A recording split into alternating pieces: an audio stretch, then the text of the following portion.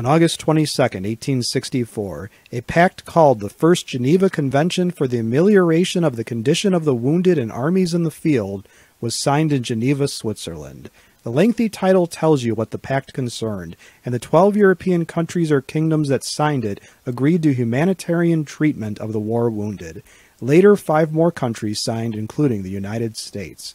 The civilized world met 3 more times over the next century, establishing far-reaching accords on the conduct of war, the treatment of prisoners and civilians, as well as wounded soldiers, but does not govern the conduct of war itself, which is instead covered under the Hague Conventions.